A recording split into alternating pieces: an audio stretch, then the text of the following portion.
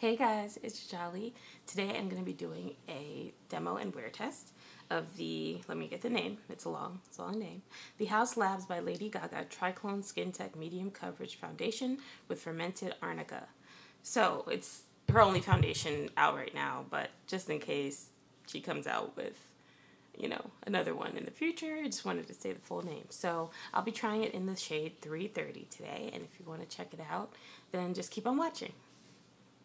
Okay, so we're going to get right into this. I put on my Drunk Elephant Behydra Serum, and now I'm going to prime with the e.l.f. Power Grip Primer with 4% niacinamide. Take about 2 pumps of that, see where it gets me.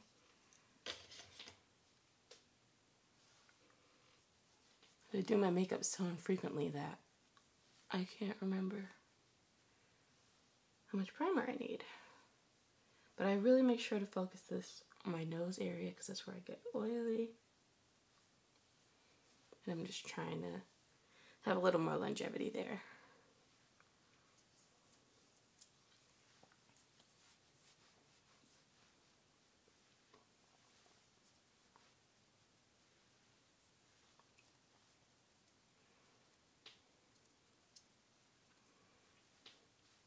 And I forgot my beauty blender, so I'll be right back. Alright, the moment we've all been waiting for. Here is the foundation. I just have a sample. So I'm going to be applying it with a brush today. I've heard that this is a thinner, runnier foundation, and I like my Real Techniques stippling brush for those kinds of foundations.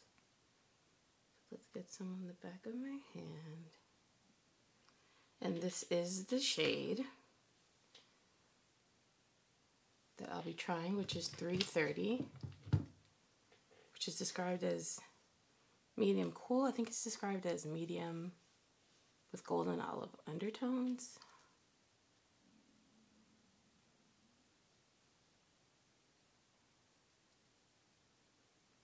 Ah, whoa, there's definitely a scent. All right. Kind of distributing, and then we're going to go in.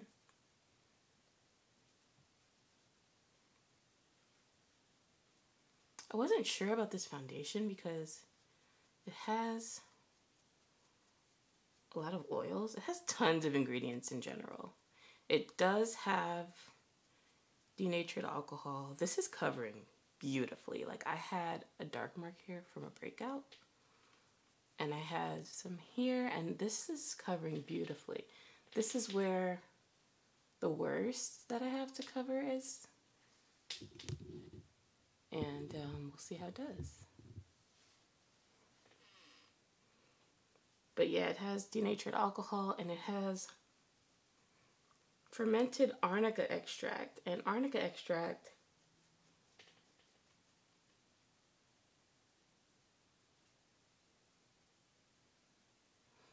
I heard a noise, sorry. I think it's just my bag crinkling. But arnica extract is on the Paula's Choice website as an irritant.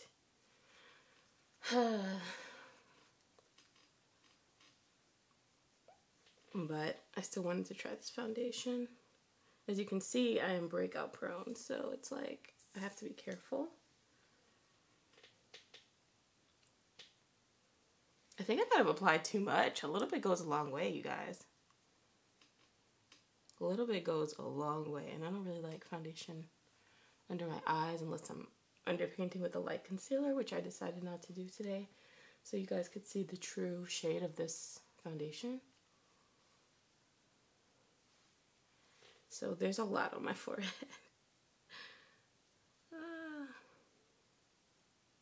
Go over the eyebrows, bring some down the nose.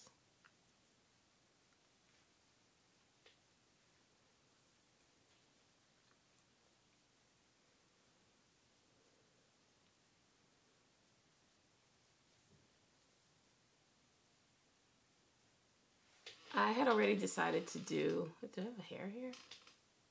Yep. I had already decided to record this today. And I had the shade and everything. I actually have 340 as well, but I think this is going to be a better shade match. And Anushka here on YouTube just uploaded hers yesterday in the same shade I was going to use. And we are shade match twins, so I was very confident about this shade. She also said that she would use more powder next time because even with powder, it felt kind of wet. And, like, it looks wet. Like, she said it transferred. And I'm not surprised because it has so many oils. And I don't really have time. I was going to say I need to, like, give it time, see if it dries down. But you guys, I am going to church with my friend and I don't really have time for all that. So I'm about to set it. So I'm going to grab, let's see. I have enough in here for at least one more use, I would say. So we're going to cover that up.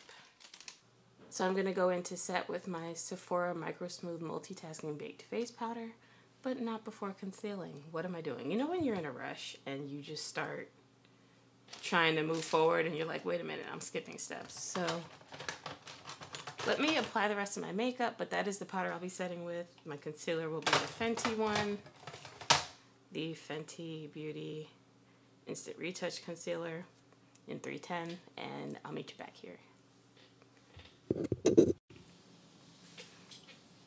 All right, I am done with my full face, and this is what we're looking like. The shade match is pretty good. And we'll see how this wears throughout the day, because like I said, this foundation has a lot of oils, and I have an oily skin type. So I will check back in later. We're going to do a wear test today. It's going to be a long one today. Right now it's 9:12, and I'm not going to be getting back until later tonight, probably like 8 p.m. or so maybe. So we'll see how it goes. Hey guys, I am back.